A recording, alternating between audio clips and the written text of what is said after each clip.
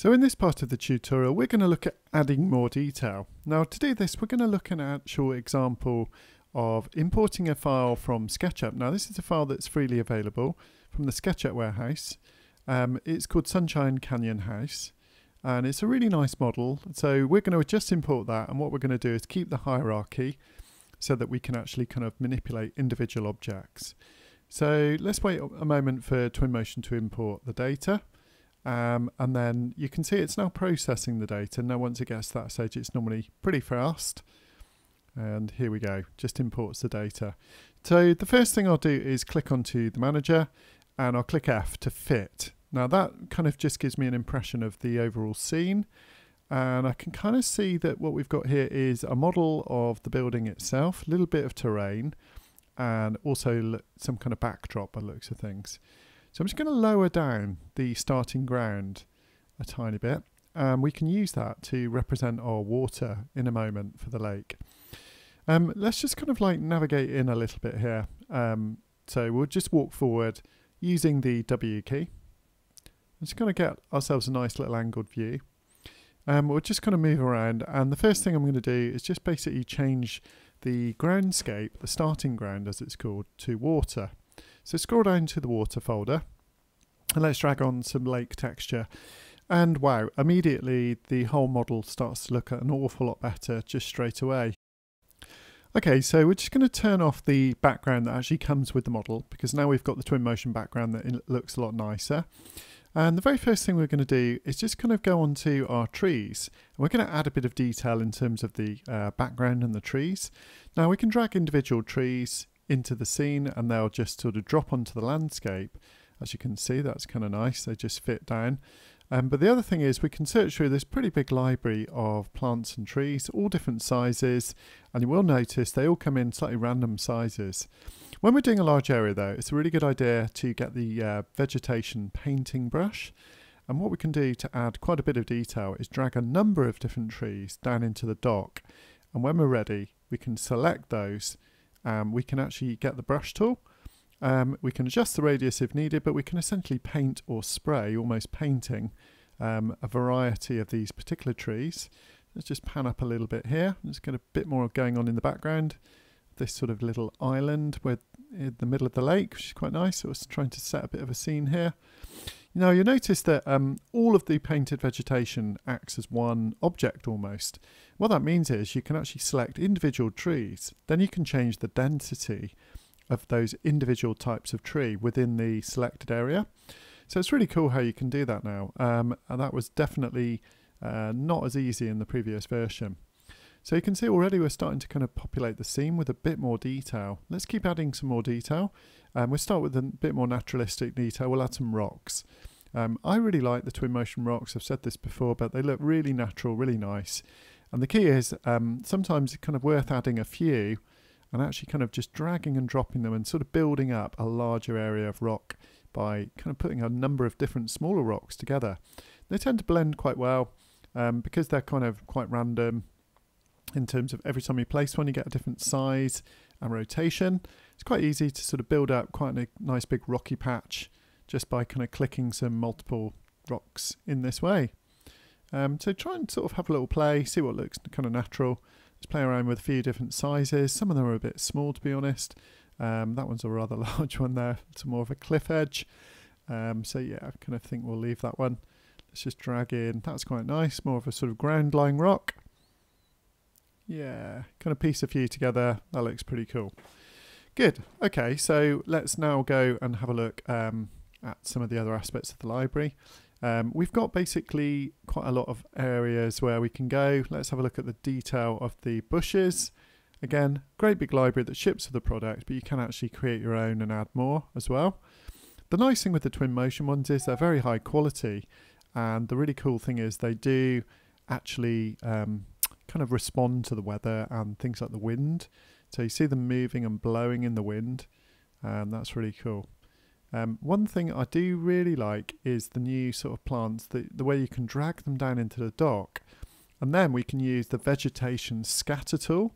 And what you can do with that is you can click And basically, it will scatter vegetation over the entire landscape. Wow, and that was a little bit over the top. So we can click on the minus option to reduce the amount a little bit. One thing you can do is change the settings and adjust the size of individual kind of elements. We can also click on a bunch of them. Yeah, let's get the rubber. Let's just reduce some of those. Yeah, that's cool. Just reduce a little bit more, just so we get a nice balanced sort of set of planting.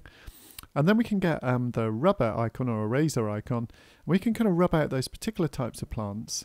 If we want to rub them all out, then we just simply need to select them all, and then we can rub out. So here we can see we can rub those out around the shoreline, quite straightforwardly, just maybe a little bit around the house, just to create a slightly more natural look. Excellent. So grass and flowers, we'll come back to a bit later. We can also drag in a few extra things like sort of wood piles, fallen trees, that sort of thing. And these are better placed individually, to be fair. Now, these are based on the new Quixel assets.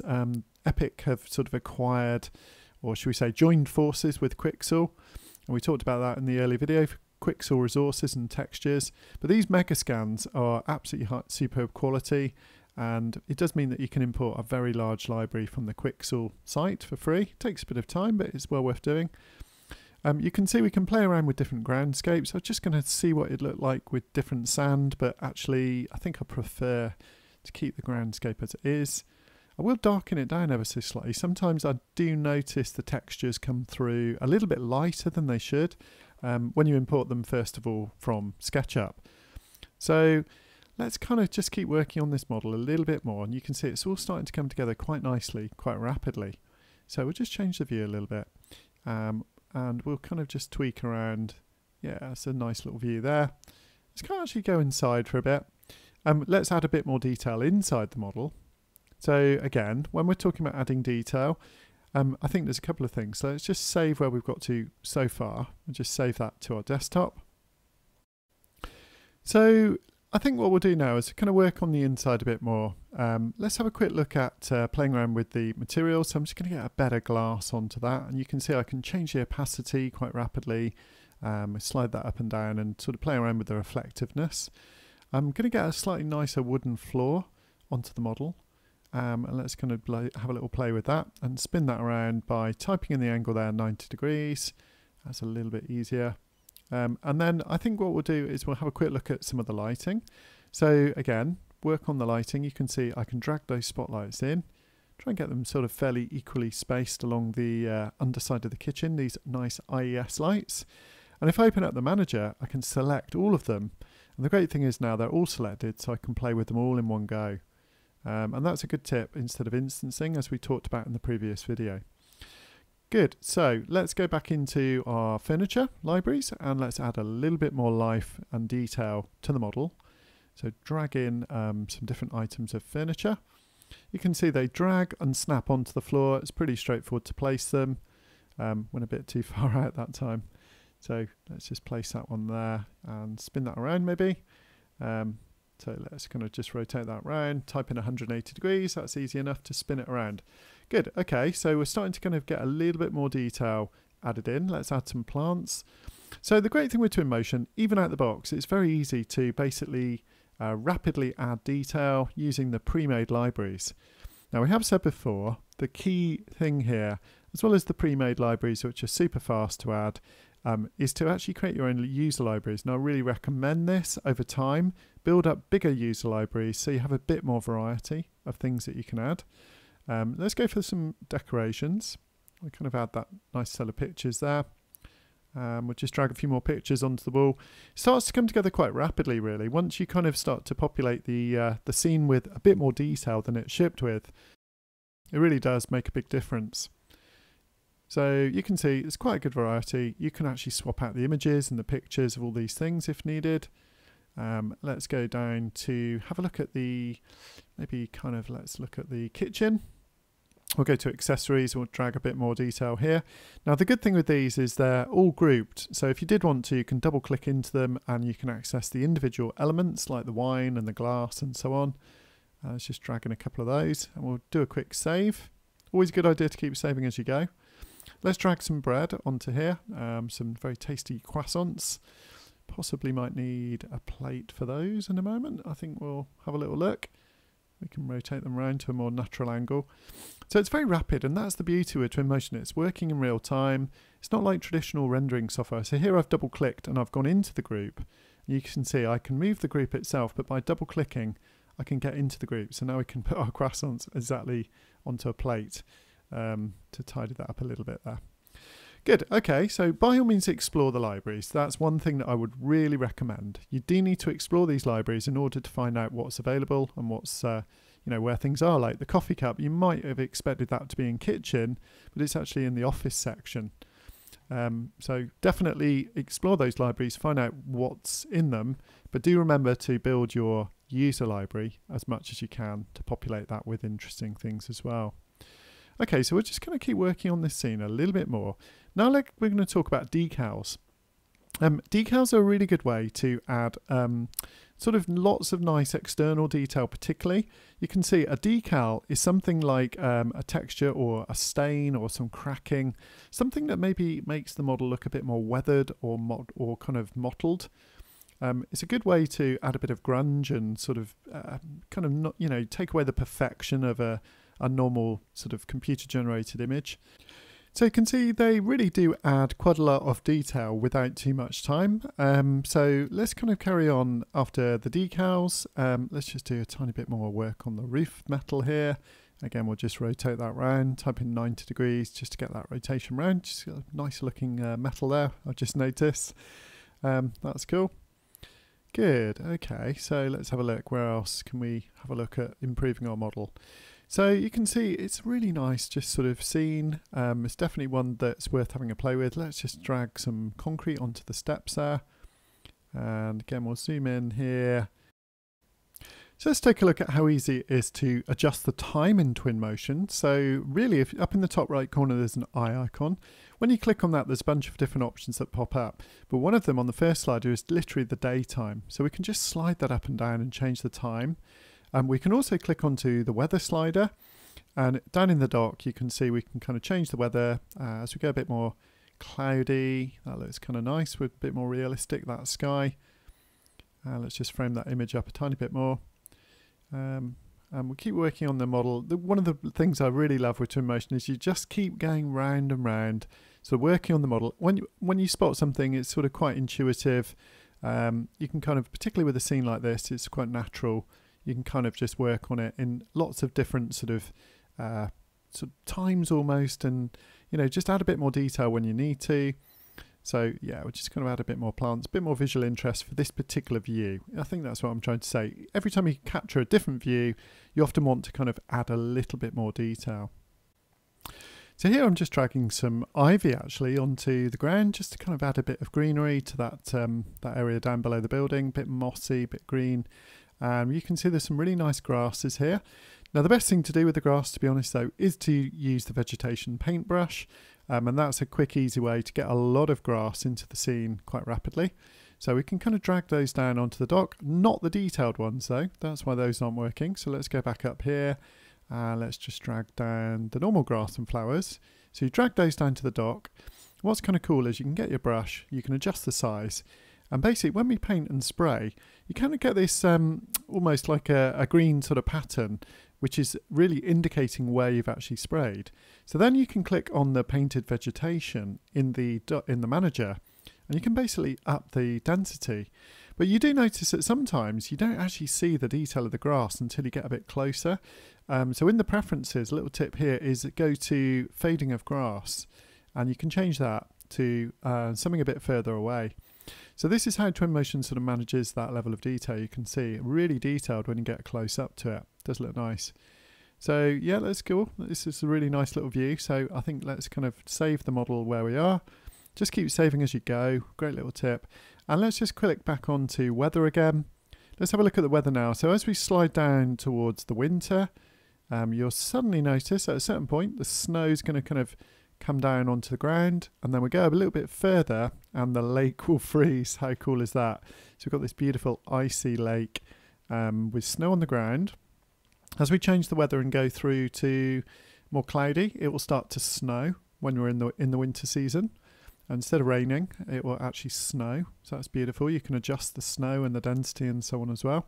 So I really like that image. That's a really nice atmospheric image. I'm going to click onto the media dock and click create image, click the plus sign to create my first image there. And we can keep kind of working on that. Let's go for another image, and let's change the time now to something a little bit brighter, a little bit sunnier. And we'll slide that down maybe towards the autumn. Just going to get a view that looks nice. Just sort of play around with the view there. Yeah, I'm kind of looking for more of a sort of wetter mood to this sort of particular image. Go for something that's a little bit rainy. You can see it's very overcast, and we'll kind of click update. So we've got two very different scenes. So each scene has its own exposure, its own auto light, its own weather in its own time. And that's one of the beauties with Twinmotion, as opposed to other rendering software, where you have to tweak all the settings for every single image. Here, every image remembers its settings, and you can adjust these in real time at any time. So quite unique, I think. So here's a nice sunny version. Let's kind of tweak that view and just update it. So when we go into the camera itself, we do have some really nice controls. We've got depth of field, parallelism, which is basically making the camera into a single point perspective camera, and vignetting, which adds a nice sort of darkened vignette around the image itself. Lens flares, which you notice a bit more perhaps when the sun goes down. Let's have a little look at the depth of field. When we click on the more, we can actually choose the focal point. So we can kind of have the background quite blurred out, maybe even the foreground, and we can even type in the various distances here to be a bit more accurate with that too. To play around, I suggest you play around with the different focal lengths and camera distances there. We're on quite a wide angled field of view. Sometimes it does look really good to get a smaller field of view, zoom in, and then increase the depth of field. So that's three pretty nice images created in a matter of minutes. And you can see as we click through each one, the weather changes, the time changes, and so on. So it really does make it very easy to set up lots of different views of your model. So we're just going to pan around a little bit more here. Just going to get another really nice view. That's a cool one, the lake. And, you know, we'll kind of keep working on the model. I think we just need a little boat here just to finish off the scene. Oh yeah, that's cool. So a really nice sort of library of boats and vehicles and buses, aircraft, all sorts of stuff you can try. So one of the reasons it's worth doing an exercise like this is definitely so you can get to try out the different libraries. And then when you come to do some real projects, you'll know where things are and what's involved. So our scene's really starting to get there now. Let's kind of just keep working on this, adding a bit more detail. So I'm just going to go through and add a few more decals. As I've said before, decals are a great way to add a lot of detail to your model quite rapidly. You can actually load in individual image files now. They're great for things like graffiti or images, things like cracks and stains and stuff. Just sort of make that kind of concrete on that step look a bit less perfect. You can see you can adjust the size and the opacity really easily. Let's just drag some more things down onto this just to make it look a little bit more weathered and a bit more naturalistic. So definitely recommend playing with the decals on scenes like this where you're trying to make it look a bit more natural. Let's just adjust the size and the opacity, very straightforward.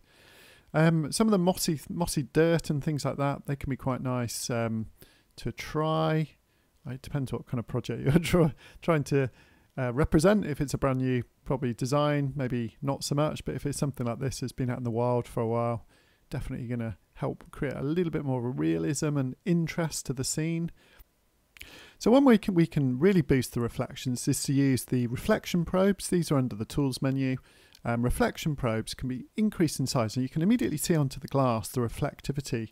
It's essentially reflecting the environment. And that's a really nice way to sort of fake up some deeper reflections in the model. So we can kind of copy a few of these around, particularly in front of reflective or glass materials. Let's just drag that down a bit and you can see that glass really starts to come alive. Let's just move that a bit closer. Yeah, that's cool. You can see a bit of reflectivity now coming in from the landscape into the glass. So definitely use reflection probes as a way of increasing some more detail into your models.